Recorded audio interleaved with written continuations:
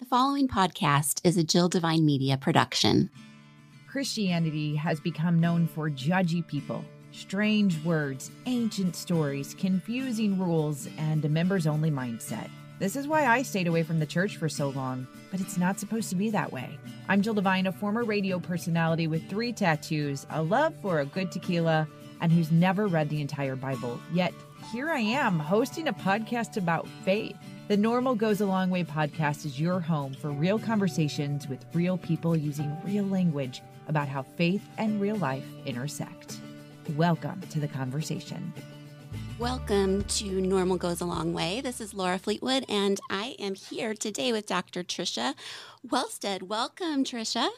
Thanks. I'm glad to be here with you. So Trisha and I met through Portland Seminary, where I'm currently in a doctoral program of leadership.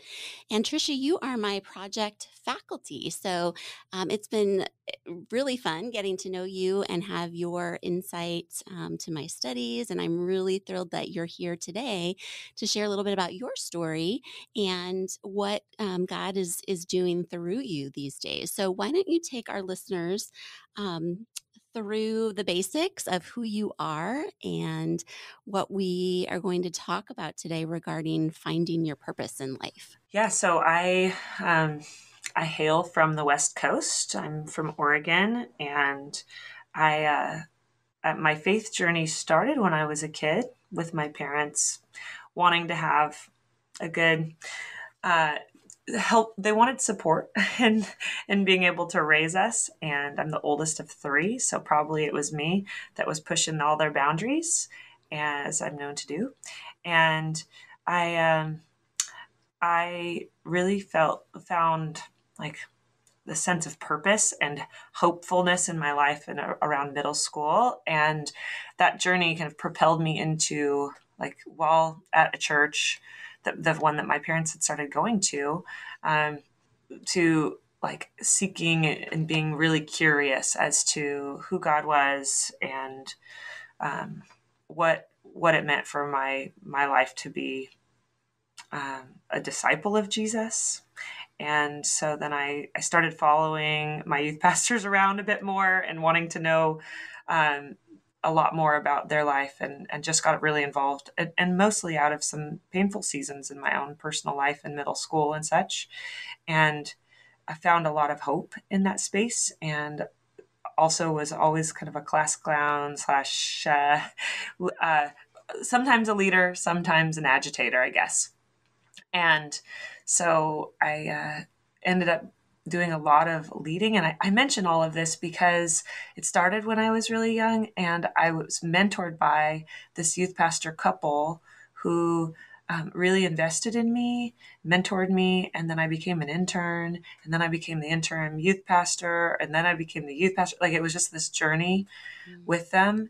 And it mattered to me, the investment that they made in my life when I was a kid, and that they valued me as somebody who could be a leader and wasn't just an agitator or the class clown or just a kid.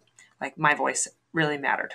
I love that. They saw something in you that they kind of pulled out, it sounds like. Yeah. And I mean, I had a lot of things I was involved in school, with sports and different other extracurriculars. And so I could have just been the public school kid that was really involved in cheerleading and basketball and doing all the other stuff. But the love that they showed me revealed the love of God to me. And then it made me want to be more invested into a community of faith. And then the way that they mentored me impacted my life so much that I thought, this is the way that I want to do this with other people over time. So I felt this sense of calling in high school to be a youth pastor. I didn't really know what that meant. No one in my family was in ministry ever. I was the first one to even graduate college. And so it was this kind of new journey that no one in my family was leading me on. It was just kind of this faith thing with these people, and who my parents had taken me to this church. And my parents kept going. I mean, they found faith at the same time I did, really.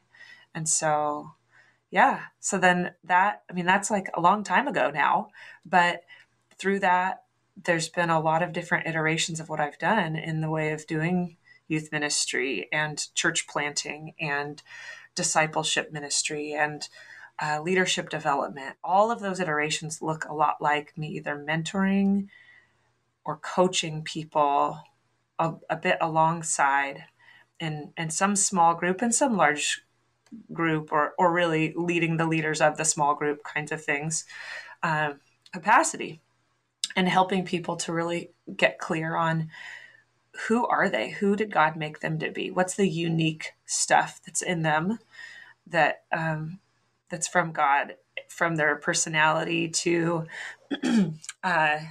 to their experiences, to their family, to their giftings, all the things that make them them, that God has given them as really as gifts to the world. So all of that kind of goes into some of the other stuff that I think about with vocational work and leadership and purpose, all of it. So here's the question that I've been ruminating on, and maybe because I have a high school senior daughter and a sophomore, and they're constantly thinking about where they're going to go to school and what career they want. And there's that age-old question, what is my calling? Like, what is my purpose in life? And what I love about what you do at the Leadership Center is you really take people through a process that helps them answer that question. So tell us, like, how did that come to be that you help people discover their calling, and what does that journey look like when you work with them? Yeah. So I always thought, I'm just going to work with people. So I was like, when I entered college as a high school student into my freshman year of college, I was like, well, I'll either be a youth pastor or a counselor or a teacher. I just like people. And so those were kind of my options. And I quickly ruled out two of them. Partially one of them, the education one, was simply because there was a lot of tests I had to take and I was not into it. But here I am. I work at a university, so full circle. Anyway, what I have seen is that we tend to think, whether young or old, it really doesn't matter, but especially I think when we're younger, that we have one thing that we're supposed to do and we have to figure it out. Kind of like how people think, I have a soulmate out there and I have to find them. Mm-hmm. And so it's like, okay, what am I going to do with this one precious life that I have? I don't want to waste my time, but I also don't want to get it wrong. And I like to disprove that a little bit. And I've taught at the undergraduate level quite a bit now, with freshmen in particular, usually on this vocation topic, because so many people feel this sense of calling, just like I did, of like, I think I'm called to be a youth pastor. I'm called to do this thing. And they feel this kind of like on high thing from God, if they're Christians, that they need to do this one path. And it usually looks like a job. And I try to break it down for them a little bit, but like gently, because there's also the potential that they may not get that job, or they may not be great at that might just be something that they've idealized because they've seen someone else in their life. And so then they're trying to conform to that other human that they valued. And so what I do is the process that I go through. And I've learned this a bit from a good friend and mentor, Deborah Lloyd, who wrote Your Vocational Credo. And it's just a method. There are many methods, but she has one, and I really like it because it takes into account people's stories and their history and also their future. And so what it does is you go back through people's lives and you invite them to tell some themes from their life, themes of a first instance of pain that they remember, also a story. I try to hone in with people or focus in on their favorite childhood book that they loved or read, was either read to them or they read often, or a type of genre even. Sometimes it's a movie for people, but a lot of times it's a book. And so then we pull out themes from that. We pull out emotions from the first wounding that they had. And then we talk about how do you feel like in your guts, if you could heal the world in any way, what would you do? Or who would you be? What would happen if money was not an object, time was not an object? What would you do? And so with all of that, it helps them to start to think bigger and deeper, like bigger about their life, deeper. It helps them to dream. And it also helps them to see the connections between their past, present, and future, and how that innocent story even drops in values. And it's not everything. It's not a magic little triangle, but it does help to communicate in ways that gets them out of what they typically think. And then from there, we look at like this credo statement. So that's your vocational credo on God put me on earth to do these things from these values in this way that I see that I want to heal the world for this group of people. And we talk about demographics in different ways. Like maybe that's people who get marginalized, or maybe that's people who are in a particular age range, or maybe that's just people who feel defeated or rejected, or maybe it's people who haven't had this particular opportunity. So all of that kind of stuff. And then for the purpose of, or so that this bigger thing would happen. And it's almost always tied to relationships, these credo statements. Because in the end, that's what we have. It's not just about work, even if it's a relationship to the earth, to creation in some way. Humans affect humans. It's really an impacting thing. And so there's a lot of that. And not usually. I have not seen this not be true. So I'll say it that way with the double negative. The way we want to heal the world comes through our life. It can't not. And so then it also comes through a bit of redemption from our own pain in our story. It may not be totally direct, but sometimes it is, especially with a lot of deep wounding. There's this experience I had. I want no one else in their whole life to have this, or I want to help them recover as I've recovered. And so then there's those types of themes that can be really strong. But then I went the long way around to answer your question. But what that does is it creates this baseline to where then you go, okay, well, what could you do with that? You don't have to be a social worker with this. You don't have to be a pastor with this. You could be a pastor. You're welcome to be a social worker. You're welcome to be a teacher. What it does is it breaks open the possibilities, because sometimes we think we have this thing we have to do for our whole life. Like maybe God told us this thing. We really feel clearly that we've heard from the Holy Spirit. But that might be just seasonal.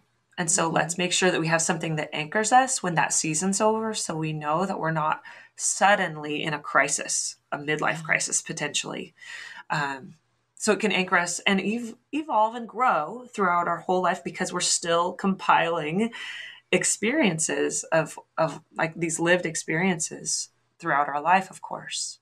I wonder if there is an example that you can share with us of how somebody has come to you with this question of, what am I called to do in my life? And they've gone through this process. And then what results do you see after people really think about the circumstances God has brought them through and what skills and gifts they have and how they want to heal the world?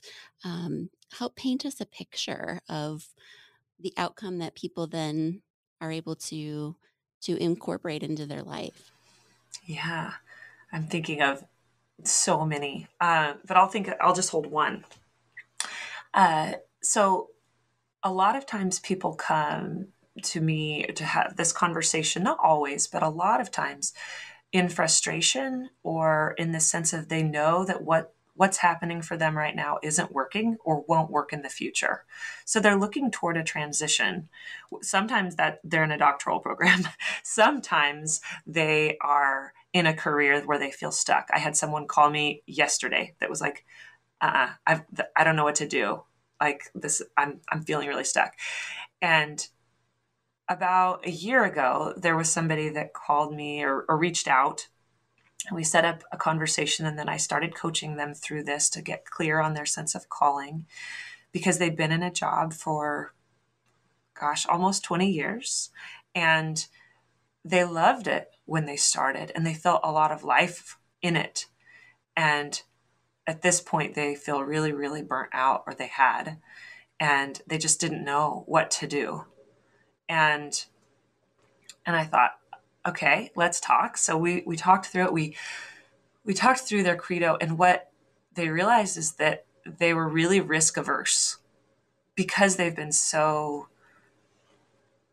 in the position that they were in, to where it was like, well, I need to hold on to this because it will affect my family so much if I make any changes. But yet they were dying inside. Like our part of our conversation was, you're half dead. And what are you going to do about that? Because the way you're living affects your kids, and you have teenagers who are watching you, who are experiencing your half-life that you're living here. And that was just an observation. But this whole conversation, we realized their passion areas, they weren't feeling like they were so responsible that they couldn't actually live into them well. And by the end of our conversations, the end of our coaching time, and solidifying their credo, they had made some really hard decisions that they wouldn't have made without somebody else who was an unbiased party, who was just asking a lot of questions and helping them navigate and hear. Like, a lot of times I just say back to people what they've said. I know I'm not a therapist, but I'm also like listening, and when they hear what they have said, they go, oh, I said that. Mm-hmm. And so by the end of our conversation, they had made for themselves some decisions on how they wanted to change how they're living. And I'll say this because I know I can say this, and it's okay. I have permission for this. It's not a confidential thing. One of the things this person loved was stock car racing, and they love it, but they never did it. And they started doing it again. Like, they felt like that it was what brought them life. And they raced for that whole next season, and they won almost every race that they did. They fixed up their car and everything, and their family saw this person, a man, saw him come alive in ways that they hadn't seen. He didn't change jobs. He's in the same job, mm-hmm. but he's the fulfillment that he has by doing the thing he loves, that he felt too responsible and too risk averse. Like, it was too much of a challenge for him to do that because he felt like it would take away from his family, but yet it wasn't, he wasn't getting the life that he needed from the way that he was wired, the way that God had made him. And that was something from his own childhood. It was one of his favorite moments with his dad was to do that, because his dad was a stock car racer. It's so interesting, because I have found that too, coaching people, that the things that used to bring us joy as kids, we forget about them. And when we remind ourselves of that and we incorporate some of that playfulness back in life, it really can change your perspective. Like you said, this guy is still in the same job that he was in, but his bucket is being filled up by an activity that God uniquely wired him to feel joy in. And so it doesn't, going through this kind of coaching or this kind of discovery about how God made you doesn't have to result in some monumental shift in your life. It could, and I'm sure that it does. But sometimes we just need to be reminded that it's okay to be who we are, you know? Yeah, absolutely. I see that a lot with people. One of the main things that ends up happening, and people don't always expect this, but in these conversations, I'll just point out to people, that sounds like a limiting belief to me. It sounds like when you say, I have to do this, or I need to do this, or I can't do that, that sounds like there's something else happening there. And so then we start talking about those things. And most of the time, I mean, every single client that I've had, and there's been a lot of them at this point, there are these limitations that they've self-imposed from what they or someone around them has said to them at some point in their life, that they just hold, and then they lack the confidence to choose to move forward in a way that is freedom for them. Yeah. I'm thinking of just times in someone's life that it might be helpful to do something like what you do for people when you coach. And I'm thinking of like the traditional time seasons, which is like at the end of high school when you're trying to figure out what you want to do with your life, or if you have a transition in life, um, you know, a death of a loved one or a divorce or something that's causing you to rethink life in general. But are there other kind of um, particular circumstances or times of life that you've found it's been particularly helpful for people to do this kind of discovery work about themselves? Yeah. Yes. You definitely named one major one or two really, but the transition to independence from being within your family unit typically. So from being like in high school into college or into the workforce. And then mid-career, a lot of times people are working through, they've either not done the thing they've always wanted to, and they feel a lot of regret, or they've done all the things and they're like, what's next? Or they're somewhere in between where they're stuck. People get stuck, or they have, I think that's a good point, that experiencing loss. Those are real. But a lot of times people have unrealized dreams. They just don't know how to access them because they've been sitting on the table for a long time and they feel a little bit dusty and maybe antiquated. Different things happen. And then another time that people don't often think of, or maybe not readily think of, is as people near retirement, because they think, well, now what kind of value will my life bring if I'm not producing in this particular way? Yeah. What do I do? Do I just vacation forever? I mean, that's not, one of the people that I'm working with currently, they just want to retire and they're burnout. That's what's going on for them, is they're burnout. And I'm like, yeah, but what do you want? If you want to retire, what do you want? Because there's a lot more underneath the surface with what people want. And even in the retirement phase, it's like, it's not just about sitting around in your chair all day or being able to, I don't know, cruise the world or something. But Although that sounds lovely to me. I mean, when working hard and a lot, it does sound lovely. But that usually speaks to the fact that you probably just want some more rest or some more leisure, Yeah. right? And so it's like, oh, I actually just need some life balance. But I mean, I think about that with retirement. So that's just a whole nother zone. Mm-hmm. So people kind of in all phases of life, I think mostly what it is that people, we just get busy. And then we tend to forget about the thing that most aligns us with our purpose, or how to stay aligned with our purpose, because we're doing the stuff. And so without an anchor point, or without anchor points and people, as I call like tent pigs, the people who surround me and hold me up and keep me standing in the way that is healthy and viable, that they speak truth back to me, or they help me to keep from being blown away by the wind, to keep going with that metaphor. I will tend to either collapse in on myself or drift away. And so, and I feel like a credo statement, it does help to do that. It's an anchor point. Yeah, it's like we get so busy just surviving that we forget we were made to thrive. Yeah, that's right. So I think that it's just an important reminder. I love this conversation because it's just important to check in with yourself every so often and ask, like, is this the life that God created me for? Because while we think that we don't have choices, sometimes we actually do have a lot of choices in how we live our lives, and like you said, the alignment with what we are made to be and made to do, and how we spend our time.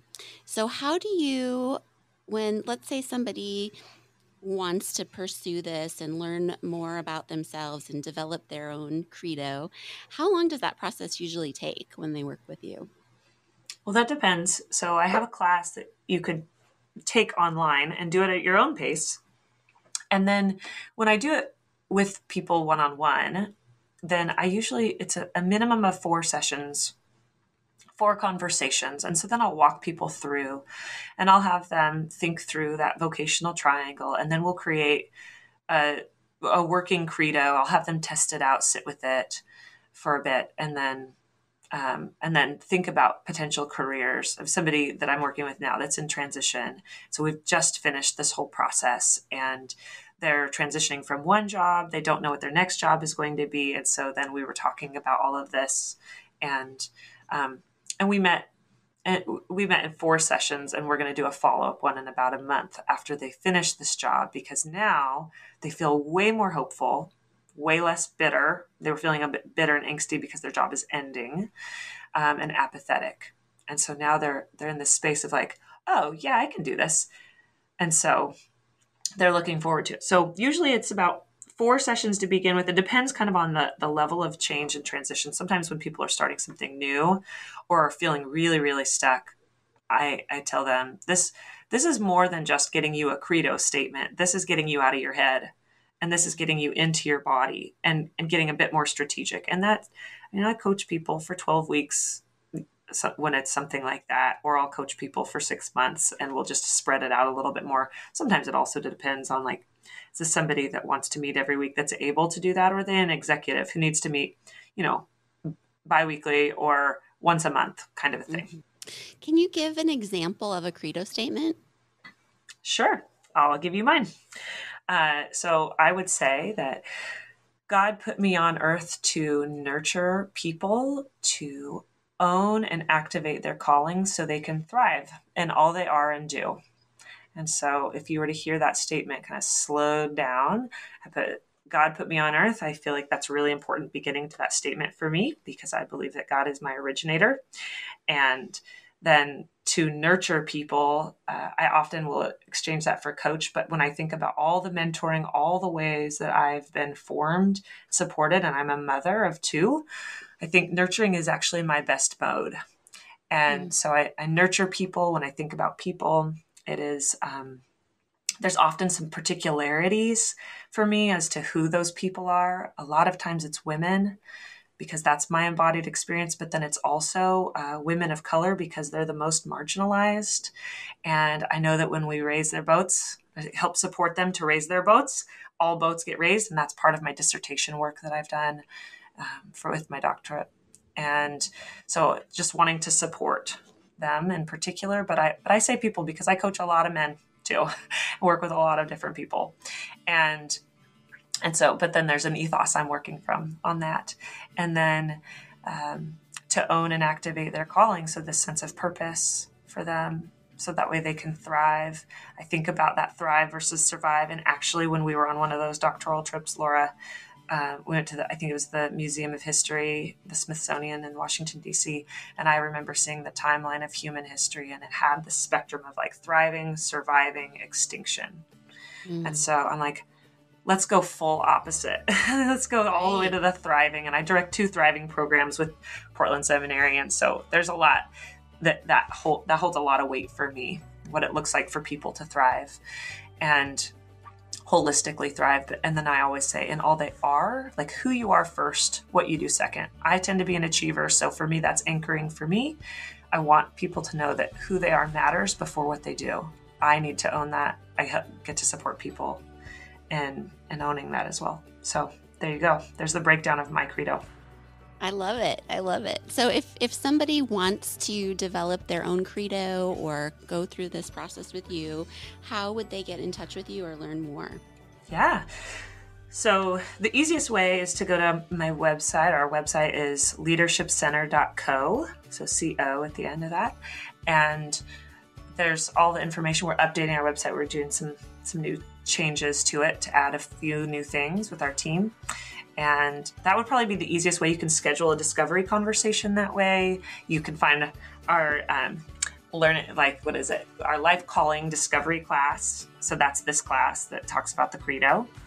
And those are audio video classes with some workbook type things you can do with it.